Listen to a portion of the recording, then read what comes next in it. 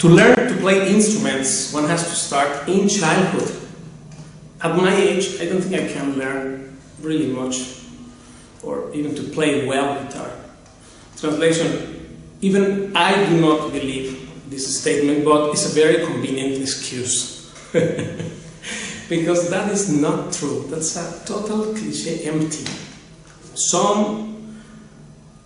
Sometimes it happens that great musicians started in childhood, but other people, like John Coltrane, started at 30 playing, and now what? They also became very prominent.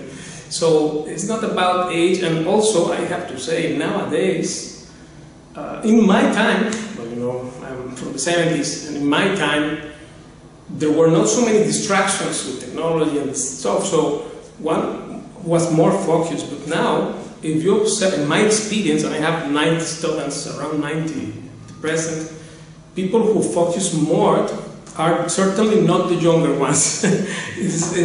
There are some exceptions, but this is not the rule. Therefore, now it became almost the opposite. It means if you are on your 40s, 50s, 60s, you can learn better. And I have students even in their 70s, learning amazing stuff. The desire to learn, you should never kill that with empty cliches existing there to justify a non-creative set of mind.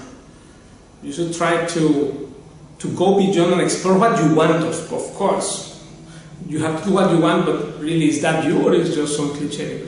So many people keep parroting stuff, which they have not even think about, hello, this is just, don't you see, it's empty. That statement, that's not true. Just because Mozart played in childhood, that doesn't mean you cannot learn. These are two different things. Plus, another thing that we play, and I personally include myself in this category because I, as most of my students, play because we love to play for hobby. We do not take music as a job, fortunately. We have this opulence to take music as a therapy for the soul. So we're not pretentious on anything. This thing is just to explore something, and that's what makes me happy, and hopefully you learn new stuff. When you learn something new, that brings happiness to your life, isn't it?